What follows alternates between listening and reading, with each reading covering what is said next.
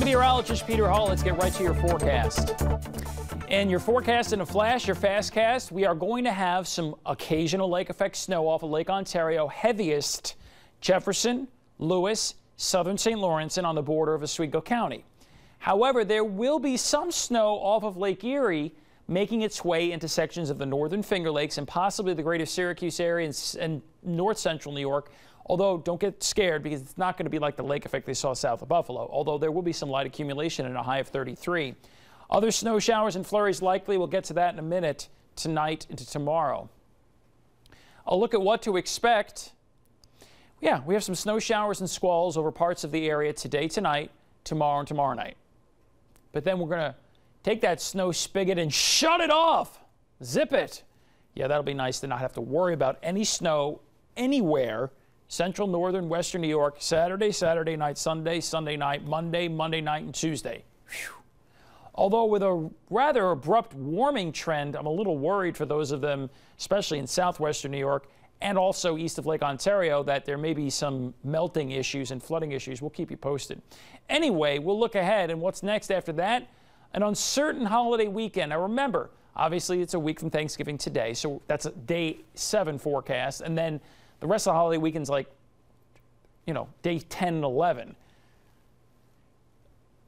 It's an uncertain pattern. We'll have to let you know about it as we get closer to it. Some computer models make it cold, way cold again. Others make it way warm. And quite frankly, I'm not sure exactly what the outcome's going to be at this time. So we'll keep you posted.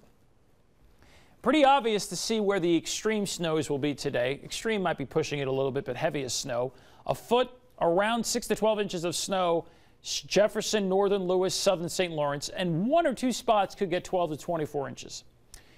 Off of Lake Erie, there's going to be a very broad area of 1 to 2 inches of snow across central New York. Now, there are indications that a steadier band of snow will try to shove inland. Best chances for this would be where the darker blue area is, a better chance of 2 or more inches of snow in there in higher elevations. And you'll see this right in there trying to shove into north central New York, maybe as far north as the Thruway or Route 31 and the Route 20 corridor before shoving a little further south. So we'll see exactly how far inland and how strong these squalls will be. Lake Ontario bands get stronger for a while east of the lake, then shove southward and break up. But there'll still be some additional snow showers and flurries. Figure another 1 to 2 inches of snow likely tonight over much of central New York, with 6 to 12 inches of snow likely east of Lake Ontario. Then on Friday, occasional snow showers and flurries. This particular computer model keeps it pretty strong. We'll see how strong it eventually will be, but eventually there it goes east of the lake and shutting off. A little sun Saturday, then clouds thicken. And yeah, that's a rain shower that you see late Saturday afternoon. Here's the amount of sunshine that I am expecting next few days. Well, not too much today or tomorrow, a little more on Saturday. Precipitation probability, well, still going to be pretty high as we take a look.